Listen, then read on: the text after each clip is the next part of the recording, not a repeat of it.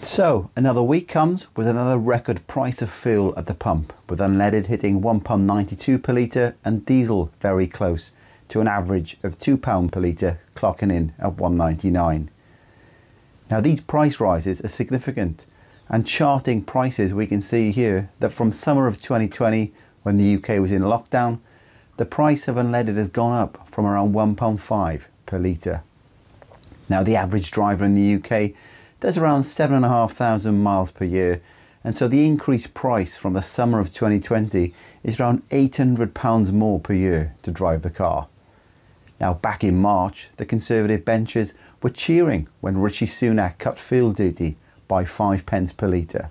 Today, I can announce for only the second time in 20 years, fuel duty will be cut. Yeah. Not by 1, not even by 2, but by 5p per litre. Yeah.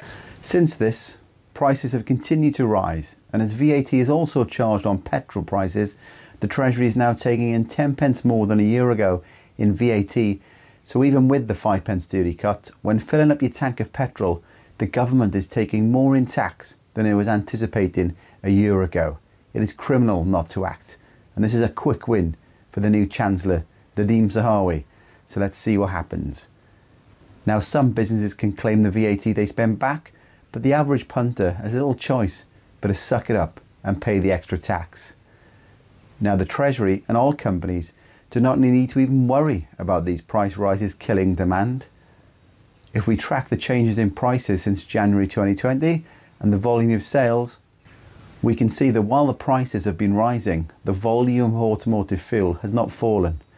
This is because, unlike some goods in the economy, most journeys are essential, meaning you cannot reduce the amount you use in line with the increase in price.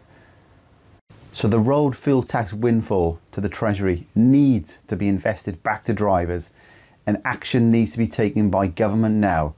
And let's look to Zahawi to see what he does.